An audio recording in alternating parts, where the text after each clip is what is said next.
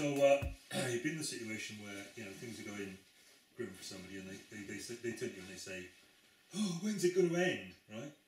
You've been in that situation. You understand that. People have grief, trouble, whatever going on. You go, "Oh, I just wish when's it going to come to an end?" And that's a natural human response. Now, Mark's written for persecuted Christians in Rome, and you can just see, mum or grandma or auntie or somebody from time to time just throwing up her arms and saying, just wish it could just, when's it going to end? Those persecuted Christians in Rome then have heard that question. They probably asked the question too. And Jesus is talking about something coming to an end. And he's talking about the end of a religious system that they've really hung on to. When things are tough and when things are difficult, when we want X, Y, Z that's going on to end, we tend to have sort of, like rocks in our life, that are the thing we hang on to and we cling to. At least we know where we are with that, And these Jewish guys that Jesus is dealing with, they've got the temple. And maybe 3 times a year they go up there, and it's familiar. And it's gone on for a long, long time. It's gone on for millennia. And it's a source of stability, I guess, and security in life. And we tend to have those. Now, it's going to be coming to an end. It's been going for millennia, but it's going to end, and that's going to shake people. Jesus is talking for a large part of this chapter about the religious system, the temple at Jerusalem, coming to an end there. And then at the end of that, he talks about the whole world coming to an end, like everything is going to come to an end.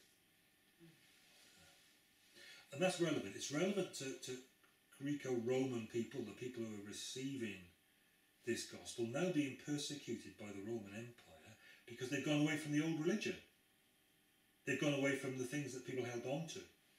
They've gone away from either emperor worship and all that stuff, all the ancient Greek gods, if that's the world they're from, or as Christians, they've gone, to some extent, they've gone away from their temple and all that stuff that was going on because they're Christians now and things have changed. So the old religious systems, gone.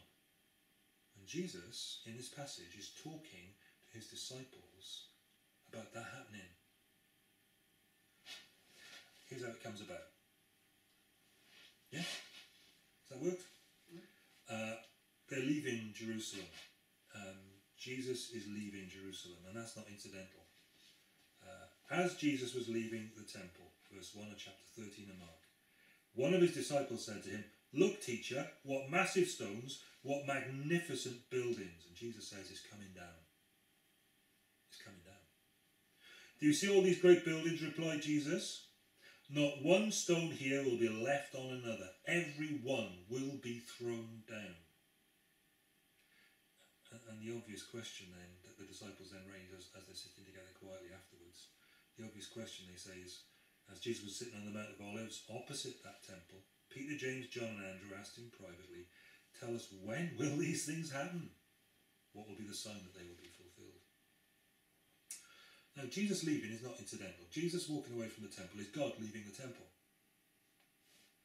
Just as he's come into Jerusalem at the beginning of this part of Mark's Gospel, Jesus approaches a fig tree. And the fig tree's got no fruit on it. And Jesus curses the fig tree, and you think, what's going on? And then he goes up to the temple and he clears it of the money changers, and the fruitlessness of the whole system as it's come to be is evident. And when they come out, the disciples are astonished because there's the fig tree, and it's withered from the roots. Now, a tree in a bush withers from the tips, doesn't it? It dies, the leaves die off and it comes on back down like that. This one has been cut off at the roots, like as if God has gone, no more life fruit. You're not bearing fruit, no more life. And now Jesus is coming out of the temple and a point is made. Then he left the temple. He's gone through a process. He goes into Jerusalem as acclaimed as king. The religious authorities, the religious structures they've got at that time reject him. They try to find ways, they come at him to try and find ways to bring him down, to kill him. Doesn't work. He keeps on giving good answers, right answers. People see the good answers. Somebody then says, "That was a good answer." And Jesus says, "You're not far from the kingdom of God." And then no one dares to ask him any more questions, it says. So Jesus takes it to them, and he starts putting things back to them and saying, look. And at the end of that, they got no answers, Jesus leaves. He comes out of the court of the women. He comes back down through the court of the Gentiles that he cleared. He walks out through the eastern gate. He comes down the steep little path that goes down and across the Hinnom Valley and up the other side. And there he is, sitting on the Mount of Olives at the other side in the evening sun at the end of the day, looking across. And there's Herod's temple. And it's all, we know from Josephus, it's bright white shining marble in the evening sunshine, you know. And they've gilded it and they put gold on places and whatever. All stuff that was not in God's word to do with his temple. And it's got this tremendous appearing. All these great buildings, says Jesus, not one stone is going to be left on another. Awesome architecture. But God is gone. And he's coming down. And you can go to Jerusalem today and you can look at the big stones, the scale of the stones. They weren't even part of the temple, they were the bits underneath the temple, you know, they were the rubble and the foundations, and there's these dirty great rocks. It's awesome. But when God is gone, it's coming down. God has abandoned it. That means he will no longer defend it, and however big its rocks, they're coming down. Time is over. And you can look around you here in this part of the world at so many places that are impressive architecturally. And if God is gone, it's coming down. And of course, we know what happened. Mark uses, incidentally, Mark uses two bits. He uses two aorist passive subjunctives, and I'm sure the detail thrills you. But what it means is he's emphatically saying, no way, that is coming down. That is coming down. It's very emphatic. Very strong language. And then 70 AD, we know it did.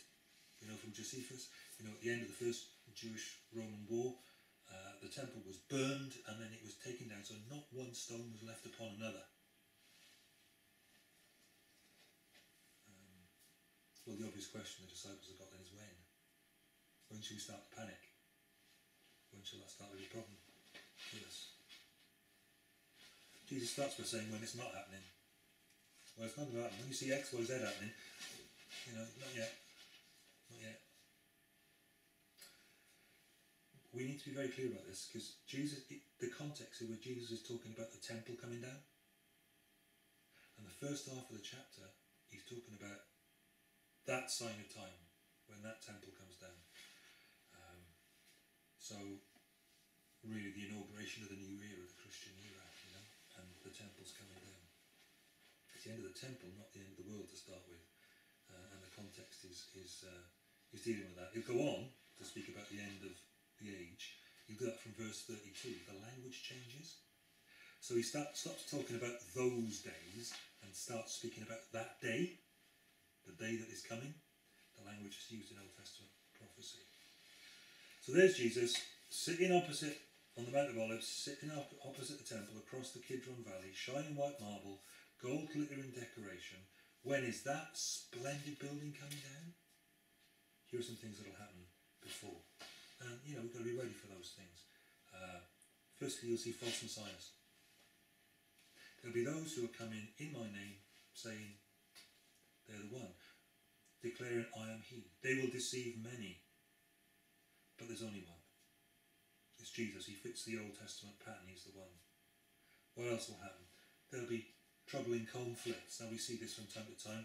You see videos on YouTube and whatever saying, oh, that means the end of the world's coming and Iran's going to go up and Iran's having a bomb, and that means, well, okay, there are all those things that go on, but Jesus is saying you will see wars, rumours of wars. Don't be alarmed.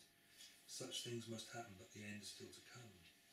Nation rise against nation, kingdom against kingdom, but not yet. And then chaos in creation. You can go through storms and stuff like that, or earthquakes or whatever. You think it's the end of the world, you know. You think it's the end of all things secure and stable or whatever. And no, this is just the start of it all. Jesus says this isn't the end. This is the beginning of birth pains. What you've known to be secure, the temple and all that, is coming down.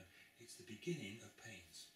But, you know what it is with these pains? When you've got pain and there's something wrong, there's a certain feel to that.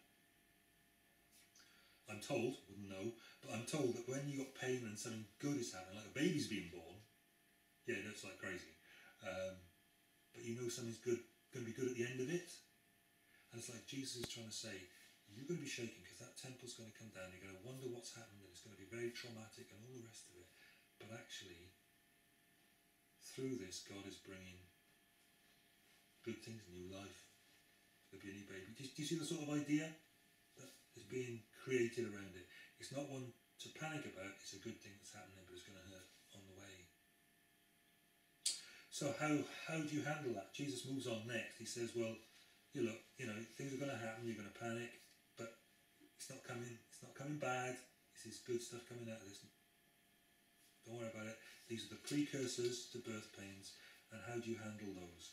Firstly, and these are good points to take away. Firstly, verse 9, you must be on your guard. Be on your guard. You'll be handed over to the local councils. You'll be flogged in the synagogues. Panic, panic. No, don't panic. The thing to do is to be on your guard. Be on your guard. The second thing is to preach the gospel. Verses 9 to 11. You feel everything's shaken, everything's falling down, everything's coming apart. Be on your guard. Continue to do what you know to do. The Great Commission is emphasised at the end of Jesus' ministry for a point and for a purpose. When it feels like everything's just thrown up in the air, continue. Be on your guard, yeah, watch out. But preach the gospel. On account of me, says Jesus, you will stand before governors and kings as witnesses to them. And the gospel must first be preached to all nations. Whenever you're arrested and brought to trial, do not worry beforehand about what to say. Just say whatever is given you at the time, for it's not you speaking, but the Holy Spirit. So remember, this gospel, Mark's gospel, is written for Rome. It's written for Rome at the time of a fiercely persecuting emperor. But that experience was authentic, apostolic experience. You see it in the very early chapters of Acts as well, don't you? And the reason you'll stand before governors and kings, and it's borne out as the disciples were doing that in the beginning of Acts, the reason you'll stand there, not because God's abandoned you, but because he's put you there to preach the gospel to those people so that all nations are going to get to hear. All nations must hear, and here's the way. You're not to be worried. You're not to be intimidated about what you're going to say.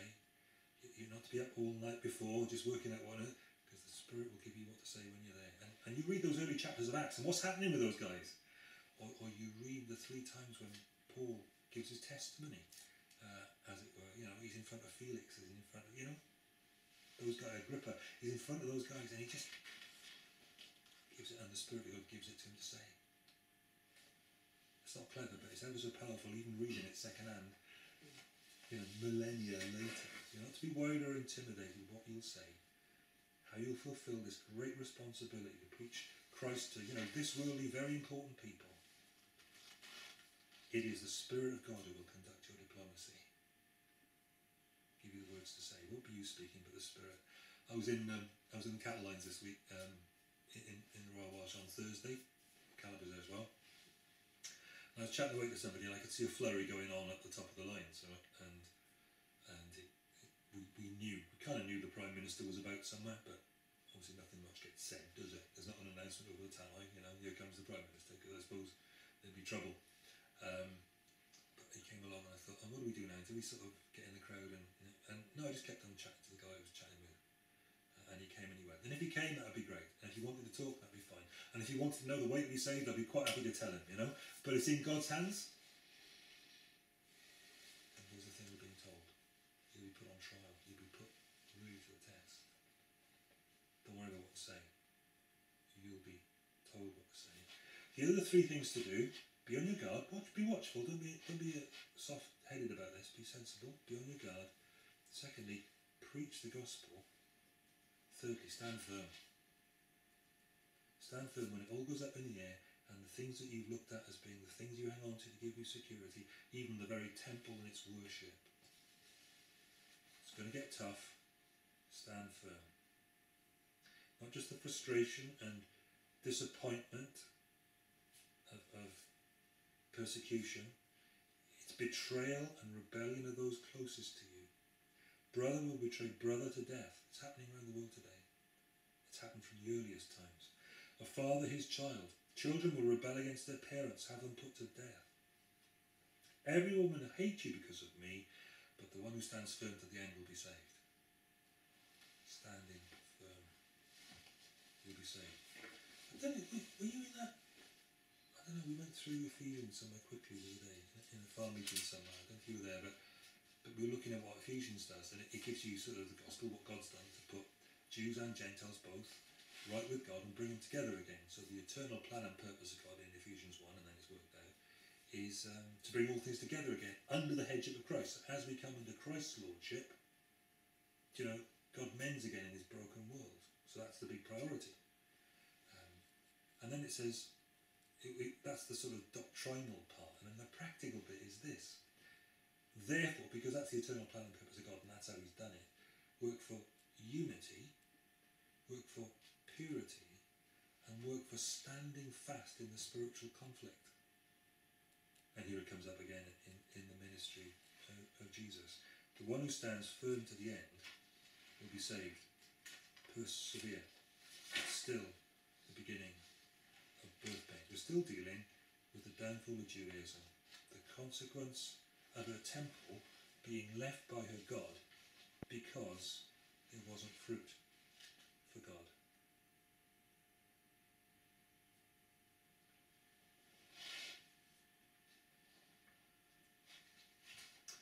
So, that's when it's not happening and how to handle it. Verses 14 to 27, when it is happening. There are suffering signs of the end, and there are cosmic signs of the end of it all. So verses 14 to 23, there are these three things said about those suffering signs of the end. The abomination that causes desolation. Roman idols were brought into the temple before it was destroyed. So the Holy of Holies was desecrated by these guys who were coming to tear it down before they tore it down. And then when you see that happen, flee. Just don't take anything with you. It's like leaving a burning building. Leave it behind. Run. It'll be awful if it happens in winter. Nursing mothers, it'll be hard on the vulnerable. Just get out, flee. And then there'll be days of distress, unequalled. Well, there was this terrible conflict before that fall of that temple. And then there are these things happening in the heavens.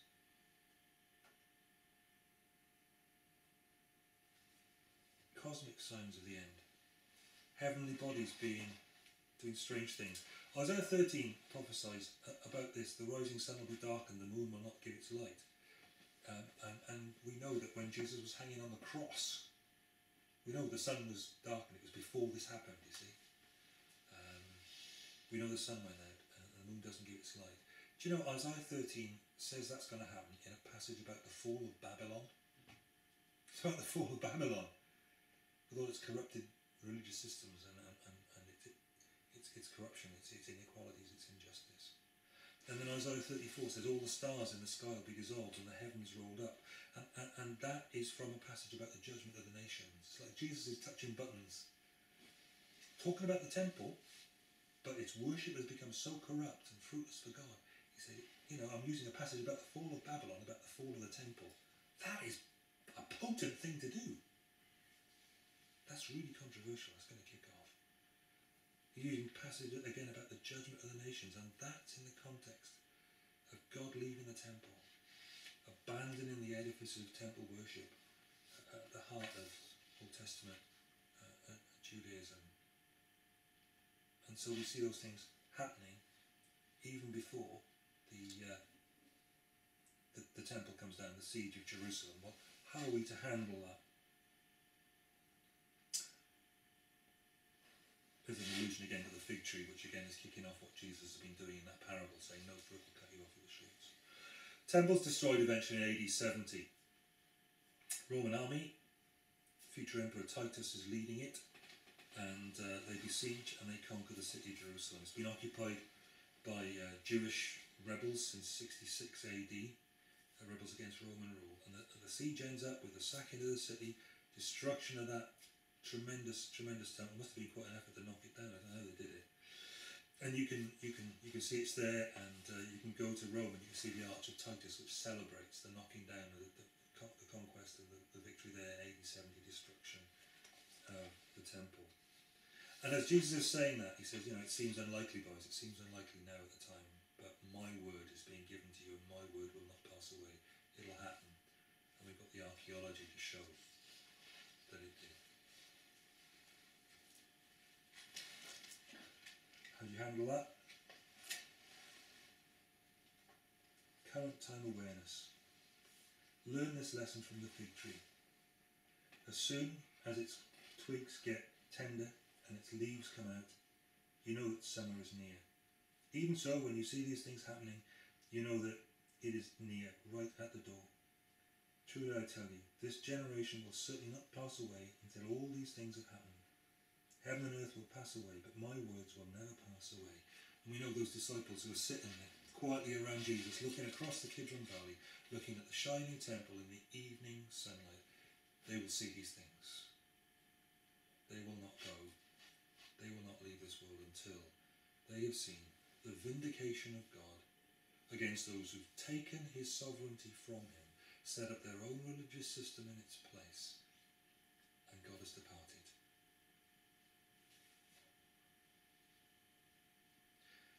So, then we get to verse 32. Because nothing's happened in this context yet to show us that Jesus is explaining anything other than the destruction of Jewish worship in the temple. And God has promised these things, and Jesus assures them by the eternity of his word, which is not part of temple creation, it exists outside time just as he does. But in that portion of that eternal word we're reading here, something's about to radically change. Because with verse 32, the time reference changes really, really radically. And that day or hour now comes into consideration. It's been those days up until now, but now it's that day. And we do all these things as Christians, conscious that they will come that day. That day. I sometimes feel we don't make enough, I don't make enough, let's put it like that, of the future in my considerations of the present. So we're going through our lives now, and our lives now are really, really shaped by our past and what's happened to us in the past, and where we've been in the past, what we've thought, what we've done. It's a big influence on us. Ideally, and probably this is the way it should be, what happens when a person becomes a Christian is that the past we've had becomes less of a dominating feature in our lives. It doesn't go away, you know, that would be wrong. It doesn't go away, but it becomes less of a feature compared to the future that God's now got prepared for his people. And it's easy not to make enough of that, isn't it? You know, we're doing what we're doing now, not because it's necessarily very pleasurable, enjoyable, Jesus has been talking about all that, but because we're going somewhere.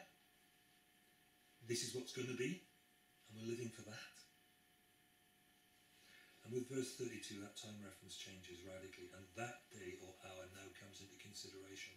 Not those days, but now that day. About that day or hour, no one knows. Not even the angels in heaven or the Son, but only the Father. Be on your guard, be alert. You don't know when that time will come. It's like a man going away, he leaves his house and puts his servants in charge, each with their assigned task, and he tells the one at the door to keep watch. Therefore, keep watch, because you do not know when the owner of the house will come back. In the evening, midnight, when the cock crows or at dawn. If he comes suddenly, do not let him find you sleeping. What I say to you, I say to everyone. Watch. And with all these difficult things that Jesus has been saying, guys, you know, I'm not going to lie to you, it's going to be like this. You're going to have to deal with this and yon and this. With all those things that are going on, it's like, keep that point on the battlements. Keep that appointment where you're looking forward to see that Jesus is coming, that is going to make sense of a lot of stuff that's rubbish now, and keep your eyes on that future aim and goal and what you're moving towards, so that when things that we look at as being secure and stable and reliable, even like the temple, are shaken, we're still looking forwards. And when persecution and suffering and difficulty comes, we're ready to say, preach the gospel. Be alert to what is actually happening in this situation, because we understand the times, we understand the progress, we understand our transit through this world towards that which is future and that is coming. And we're dominated in our thinking by the magnetic attraction of the future, which conditions our living now. Does that make sense of it? That is about the hardest chapter, possibly in the New Testament, but certainly in the Gospels. What I've tried to do is track a line through it as to what it's dealing with in the context, where it's going, and what Jesus is trying to do, which is to point his people forward, so keep looking out for the future that's coming. Not the disturbing present or the past that's been, but to be dominated by that attractive vision of where we're going. Immediately where he's going is Calvary. It's going to be really shaking. It's going to be really devastating. Those disciples are going to be shaken to the core. But Jesus already pointed them beyond that, and beyond the sufferings and the difficulties of Acts, and beyond the trouble that's going to be caused towards the future that God's prepared.